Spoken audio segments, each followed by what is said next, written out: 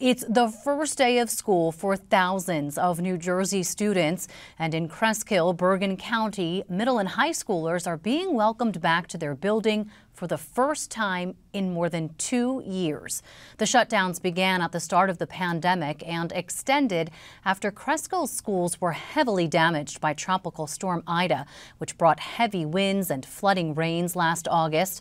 Well, several feet of water filled the auditorium and gymnasium, the media center and classrooms, destroying all of it. The extensive work took longer than parents and educators had hoped. Now they're hoping both the storm and pandemic are behind them. Senior correspondent Briana Vannozzi was there for the first day of school.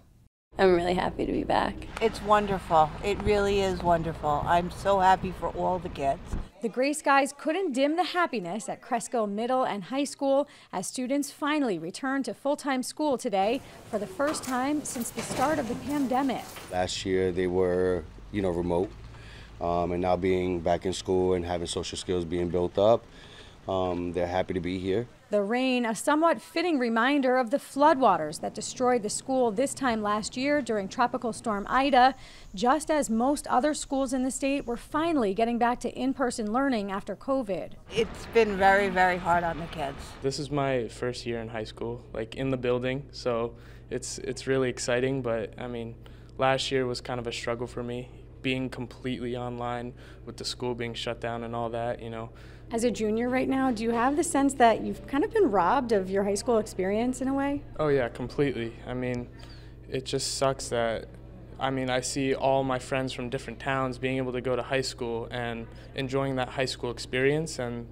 this is the first time that I've been in high school and having that experience, so it's tough. It feels really weird. I don't even know where my classes are because the last time I was here was sophomore year and we barely went in. It was half in and half out. So I never had a normal year of high school. For Kletzman and her friends, making the most of this 1 year of high school is now their priority. We're trying to schedule as many activities as possible, like card decorating and everything, and trying to be as involved as possible because we didn't have that in the past years. So we're really excited. The teaching staff is feeling a lot of the same emotions their students are. It's a little bit of nervous, not knowing what to expect, but once you see all the kids' faces and them coming back into the building, feels like you never left. Now more than ever, I'm focused on building relationships, memorizing names as soon as possible so that they know Miss DeMarco sees me as me. I'm here, I'm her student, and I'm not, a face in a black box on a screen. And addressing his students' emotional needs is step one for Superintendent Mike Burke. You're always concerned about their mental health specifically because they're not interacting with their peers, and I think that's the biggest concern we have.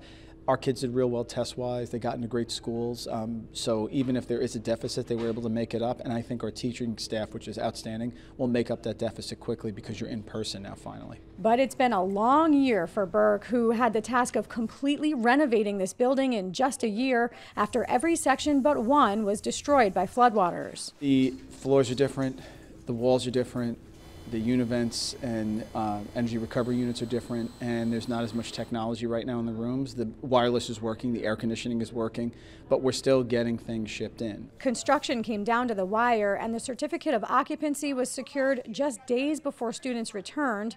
But a major part of the renovation is planning for future storms, especially because light flooding around the building is common. We do have muscle wall, which we set up for the one area that we thought could flood this morning, and it didn't, which is great.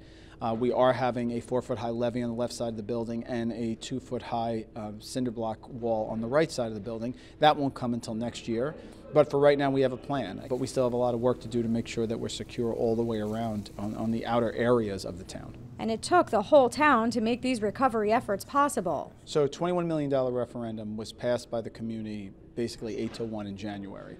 But this referendum was different than others because we don't get the lump sum right away. We get it as it's needed. So we have started to get some money back from FEMA. It takes a while to get it back, but you have to produce that you've spent the money and what it's being used for. We probably used about 18 million of the 21, and the last couple millions are left for the media center and the auditorium. This is the auditorium that saw the worst of the flooding last year. This and the media center are the only spaces that still require construction. It should be completed by mid to late winter, and Superintendent Burke is confident all will be completed under budget. In Cresskill, I'm Briana Vannozzi, NJ Spotlight News.